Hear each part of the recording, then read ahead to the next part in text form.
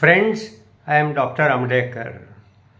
By now, in the last 4 video episodes, you all have heard an important and common GI symptoms such as vomiting, diarrhea, constipation and indigestion, the subjects which were dealt by my colleagues. And in this video, I want to highlight the important messages that my colleague gave in these different videos. Friends, remember, vomiting is often a multi-system disorder. When vomiting is an initial presenting symptom, almost always it's a GI related till proved otherwise. And most commonly, it's often a surgical problem than medical problem. Of course, when a vomiting as an initial symptom is transient just for a day or so, and then it disappears and the diarrhea starts, you know it's a common gastroenteritis and it doesn't pose a big problem to a clinician.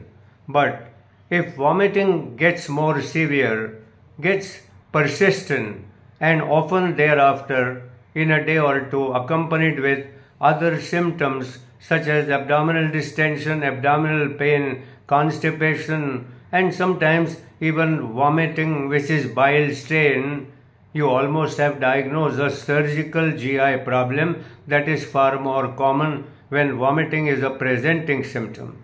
And obviously, you may be facing with pyloric stenosis, a very forceful vomiting. It could be a gastroesophageal reflux-induced vomiting where cough and choking episodes give you an idea about the diagnosis, and then of course a lower intestinal obstructions due to various causes. Having said that the surgical problems are more common, don't forget medical conditions which also manifest with an initial symptom of vomiting, and they are often due to systems involved other than primary GI. For example, a person who starts with vomiting but also on direct questioning has a severe anorexia, a loss of appetite, nausea, then you anticipate that it's going to be a viral hepatitis. Similarly, many other metabolic problems which may start as vomiting could really be easily missed.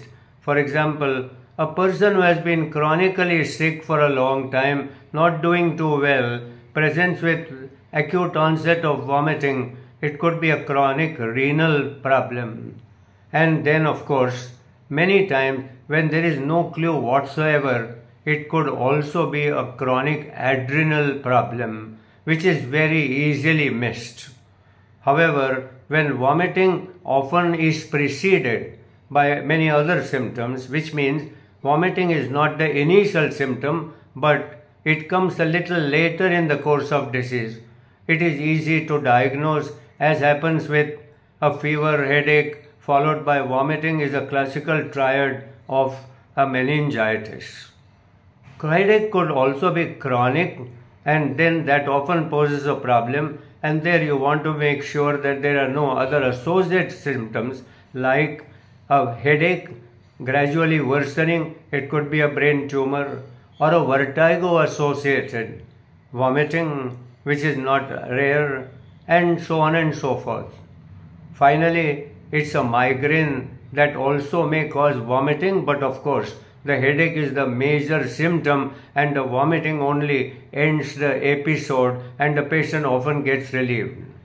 So friends, vomiting is a multi-system problem, and try to pick up the possible cause, GI as well as extra GI, right to begin with, so that you can be very rational and excellent, and that's what the principle of steer is. When you talk about diarrhea, it's much more a localized GI problem. And almost always, you know that when it's a watery diarrhea, it's often a viral infection. But don't forget, even cholera, or rarely further, a neuroendocrine tumor like a VIPoma can cause such a severe watery large volume diarrhea that within few hours the patient can land up with a severe dehydration and shock. Don't forget these are rare conditions but can easily be missed and could be fatal if not diagnosed properly. Of course, the diarrhea could also be a beginning of an inflammatory disorder. For example, an acute onset high fever with watery diarrhea could make you suspect that it may not be simply a viral infection, but in a day or so it would be followed by blood and mucus, and with an abdominal cramps, tenesmus, you would have diagnosed it as an acute bacillary dysentery. And of course, close to a similar presentation could be an inflammatory bowel disease, which is getting more and more common today, even in all age groups. So don't forget that blood and mucus in stools is not necessarily a bacterial infection, a dysentery, but it also could be occasionally an inflammatory bowel disease, and of course parasitic infections like amoebiasis. An infection like giardiasis often causes with a very large, not so frequent, but a greyish white, very badly smelling stool, and therefore you know how the infection is. But rarely, diarrhea could be also caused by an extra GI problem such as hyperthyroidism, but it doesn't come just like diarrhea as an only symptom, and therefore you are often not worried. But often it could be due to anxiety, due to depression, or even due to a stress, and often it's referred to as an irritable bowel syndrome. It's again not uncommon at all in all age groups. Occasionally, the diarrhea could be small in volume, less frequent, but greenish, and that would be almost called as a hunger diarrhea in a small infant, or it could be a result of an increased peristalsis, which does not allow bile to be used and the stool becomes greenish. Having talked about vomiting and diarrhea, friends, constipation is another common problem, and to me that's a very important common symptom today that we see in all age groups. Constipation is a symptom of modern civilization. And what does it mean? Because of a not ideal lifestyle, a poor diet, a diet containing of very low fiber content, and then a hurried life, often a socio-economic problems. I think all this modern civilization has led to constipation be a very common problem in the community. And friends, constipation is a semi-emergency, because if you don't diagnose it early, many times patients neglect it for a long time, and the doctors must address it properly, and major part of all the problems is often a non-organic causes. Well, you should rule out organic causes like a lower intestinal obstruction, like a Hirschsprung's disease or a congenital megacolon. Sometimes the drugs like many cough syrups cause constipation, and even depression can be the only cause of constipation. But almost always constipation is often functional, habitual constipation because of a poor fiber content of the diet, poor lifestyle, a sleep deprivation, hurried life, and many times patients withhold the urge of passing stool for varieties of reasons, and therefore constipation becomes an important part. Friends, always ask, because it's so common, ask every patient for whatever reason he comes to you, ask for a bowel pattern, because constipation must be treated properly, and often you need a lot of counseling in terms of diet modification and of course use of some laxatives, etc.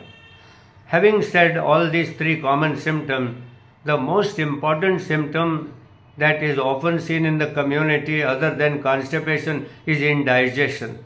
And friends, indigestion can present as diarrhea, as constipation, as vomiting, as flatulence, as abdominal discomfort, as abdominal distension, and it can really present with any kind of a GI problem.